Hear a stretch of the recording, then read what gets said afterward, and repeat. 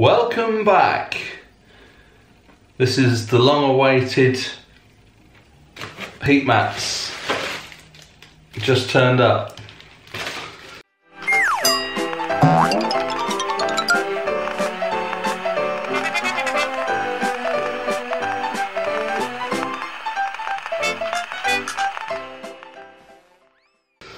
So, I've got 4 heat mats.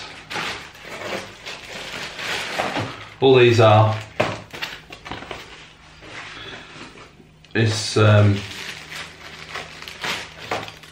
I'll get one out and I'll show you.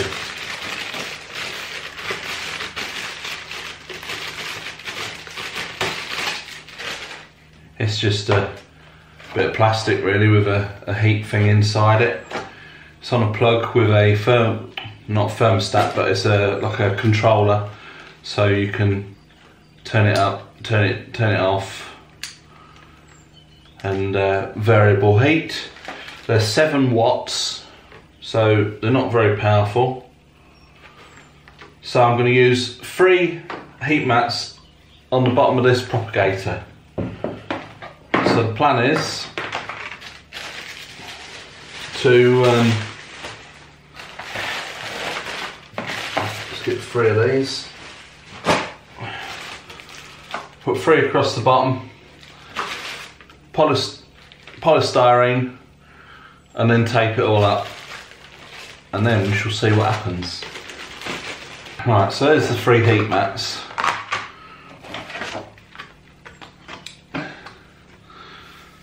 Now I'm assuming what I'm going to do, flip that over, like so. I'm assuming that the label faces outwards. So what I'm going to do is put that on there. We do it that way, and the wires can sit out the way then.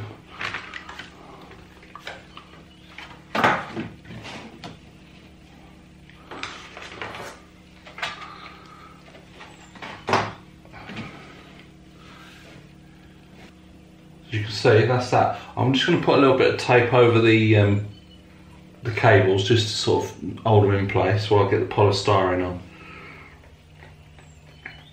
Now the polystyrene we've got is not as thin as I was hoping for. We have trimmed it up to size, which was a bit of a job in itself. So I'll take you back now to when we was outside trimming up the polystyrene. This is the polystyrene. What we've got to do now, because it's a bit big, the amount of parcels we've had delivered that have got polystyrene and we've just thrown it out, but this is the polystyrene we've got. Now anyone who's tried cutting polystyrene before will know it makes a right mess. So I've heard a bit of a rumour that if you cut it with a hot wire, so I've just made this, I'm going to heat the wire up with a blowtorch, and I'm just going to pull it down through the polystyrene, in theory. I wonder if we could do with a block of wood or something. Just to keep it off the table so I can come down either side of it.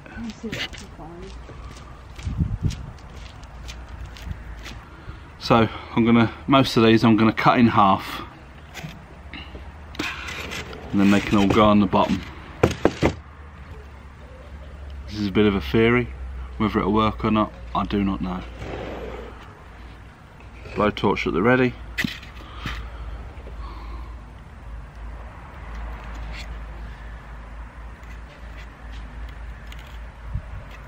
Right, so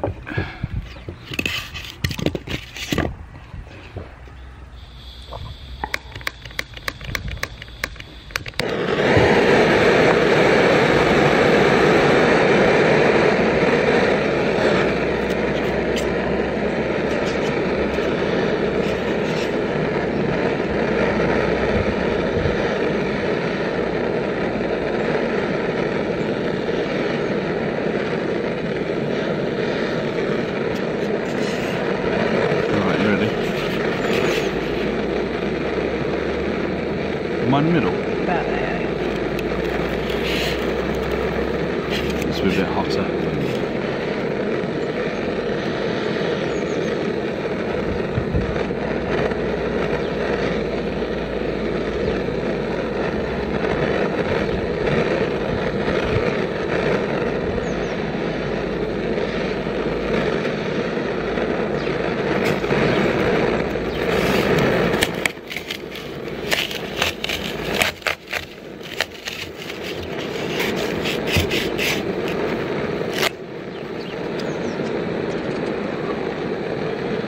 It sort of worked. I think it needs to be a bit hotter. I wonder if I have to do a bit of a sawing action with it.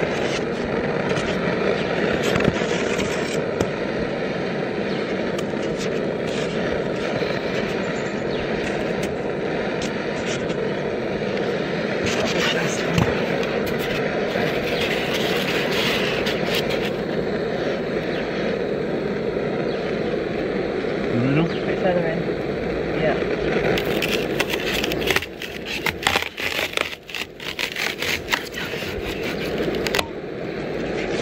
Less mess than it would otherwise be. Yeah.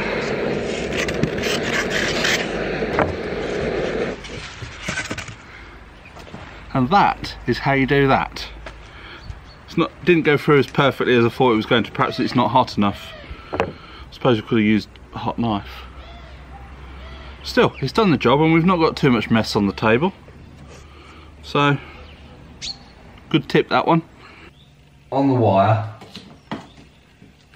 just to hold the thing in place.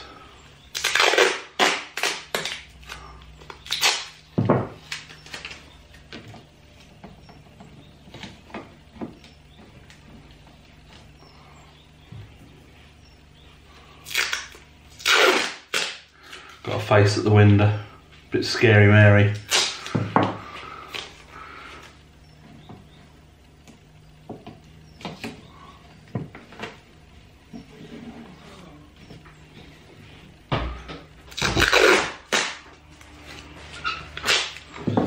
I'll put a little bit of tape at the other end as well, just to hold it in place, but try not to actually get on the element part of it.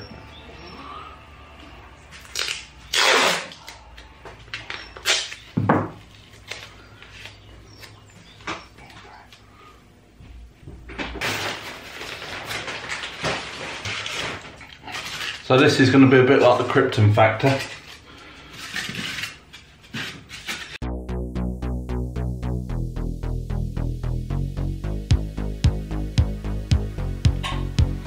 Of course they're all different thicknesses. I didn't look at it when we was doing it, but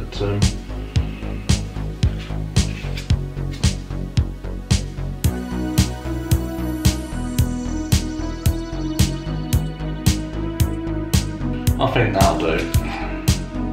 This is going to be the tricky part. Ignore taped on.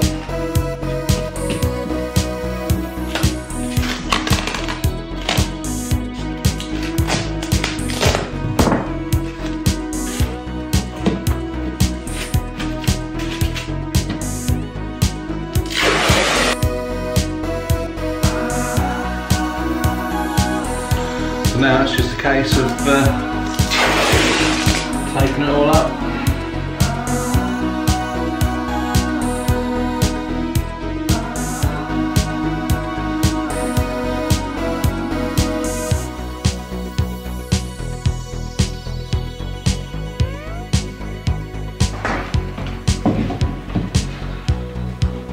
I think this is what they probably call in the trade a technical bodge.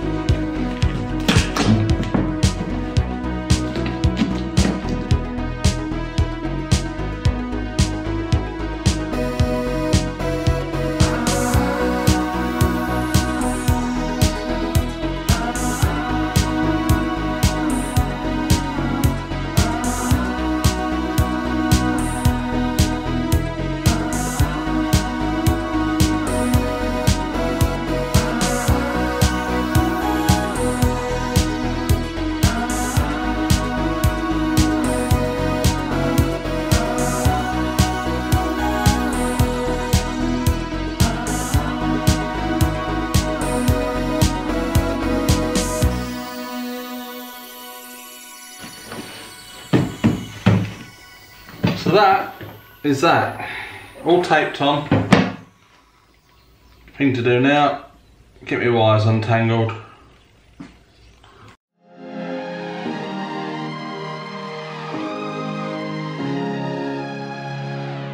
When I saw you, I would lose control. Made me feel like there was no tomorrow. Got my trusty assistant down here doing the honours.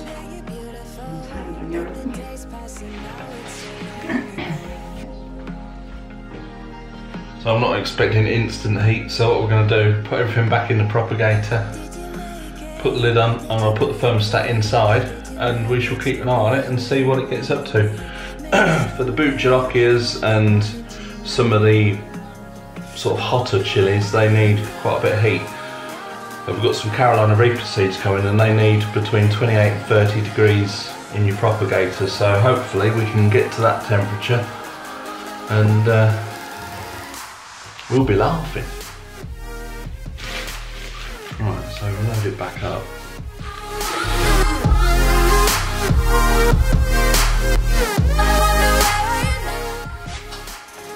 With this polystyrene base as well, it just brings them up closer to the light, so whether that'll make any difference, I do not know.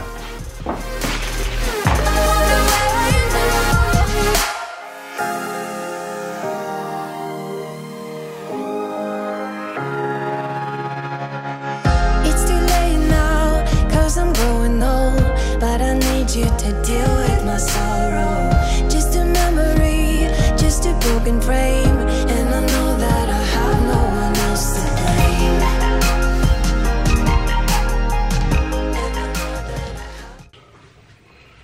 So we'll keep an eye on these and see what the temperature gets to. At the moment it's 22.3. We'll check back on it in a bit. So that's it. We're all up and running. I've put the 4th heat pad on this little propagator and we'll see what happens with that one.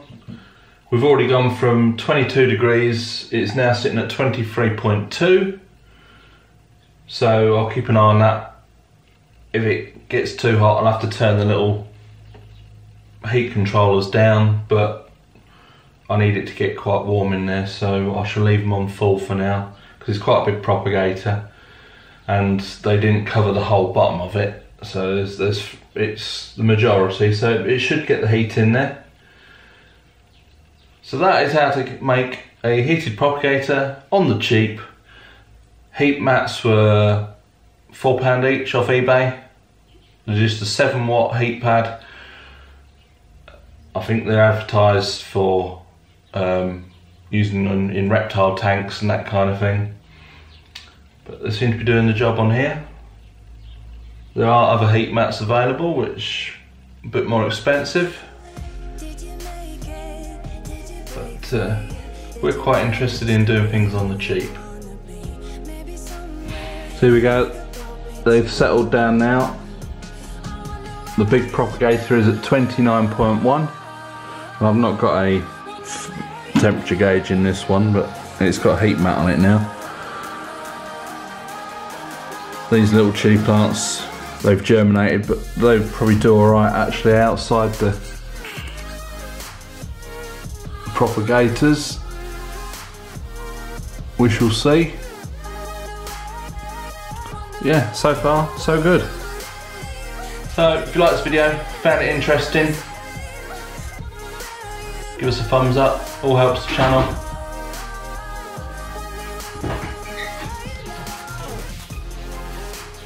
Only Don don't have this trouble, you know. No, he has dogs. So yeah, give us a thumbs up if you liked it. Comment below, ask any questions you like. Subscribe if you haven't already. And bye for now.